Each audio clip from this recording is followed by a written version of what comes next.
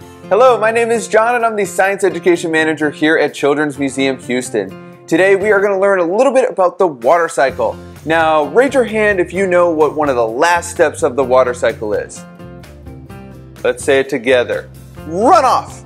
For this activity, you'll need a sheet of paper, different colors of markers, a cup of water with a pipette, but if you don't have a pipette, you can very easily use a little scoop or spoon to pour your water. Now the first step is to take your sheet of paper. I actually want you to crumple it up into a little ball. So crumple it up, unroll it a little bit. We want as many crinkles and creases as possible. And then we'll crinkle it again. And then we're gonna unroll it. And now, from a bird's eye view, this looks like a mountain range. Once you have your mountain range, you take different colored markers and you'll start coloring along the highest parts of your paper or along the tops of the mountains. Another word you could use is the ridge line. So this is where all the mountain peaks kind of link up. And you can actually use different colors. I like to use different colors because we can represent different things. So this blue could just be pure water. This runoff hasn't picked up anything going down the mountains.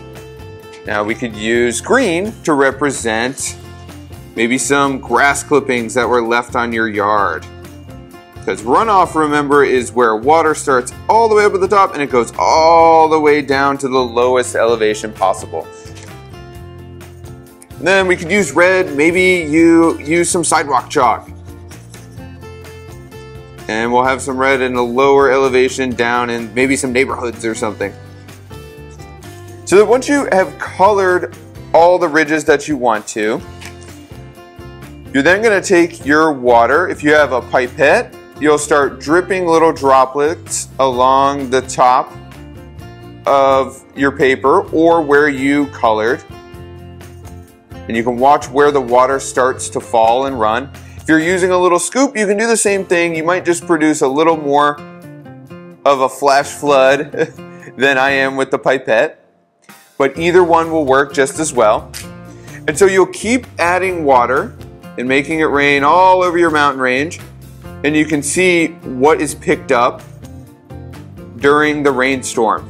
So you can see where I dropped water right here, the water picked up all these grass clippings and it's taking it down to a lower point.